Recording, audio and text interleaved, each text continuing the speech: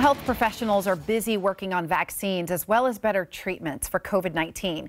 We thought we would check in with Dr. Stephen Pergam, infectious disease expert at Fred Hutch, UW, and Seattle Cancer Care Alliance. Welcome back to the show, Dr. Pergam. Thanks so much for having me. Yeah, so what are some of the most interesting or new scientific developments related to COVID-19? Well, I think probably the biggest news is all the vaccines that are in the pipeline. I think it's been fascinating to see just the number that have come to the forefront so quickly. And I think that's exciting. We're seeing a lot in phase 3 trials, and I think that's really encouraging for a lot of people. Yeah, and how much of a local role do we have in that conversation, scientifically speaking? Yeah, I think it's important for people to recognize that Dr. Larry Corey and my colleagues at the Fred Hutch are leading a lot of these national efforts. They are designing and developing these trials and assuring that they're getting to the right populations. So I think it's really exciting to see Seattle taking a lead and Fred Hutch being a big part of that. Absolutely. You know, we're getting ready, I hate to say, you know, summer's ending, right? So we're getting into the fall and winter season. So a lot of people are concerned about what will happen to COVID-19 as we go into this next season. So how concerned are you about that piece of it?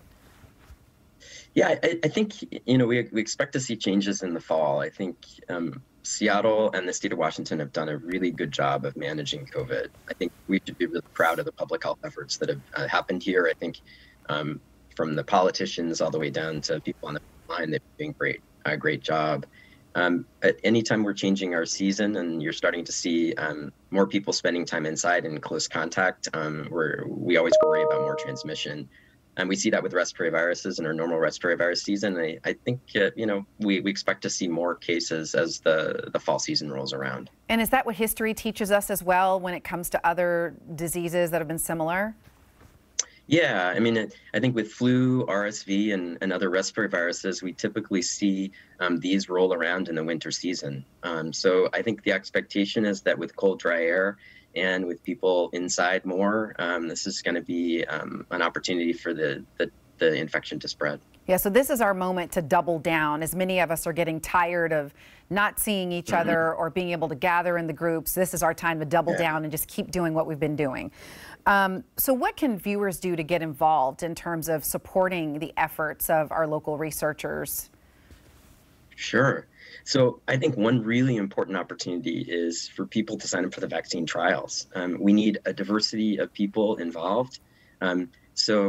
People of color, people who are available to be involved in these clinical trials. It's super important that we have a really diverse group that are involved. And so I would encourage people to go to the coronavirus prevention network.org and sign up to become a trial participant. I think it's a critical way that we can all help make sure that one of these vaccines is available for all of us. And can you repeat where we go again if we want to sign up?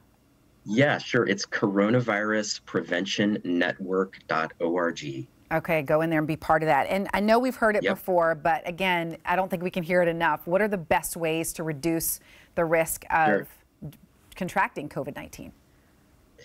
Yeah, so always important to stay home when you're sick. If you have symptoms, stay home, get tested by many of the local areas where that's available.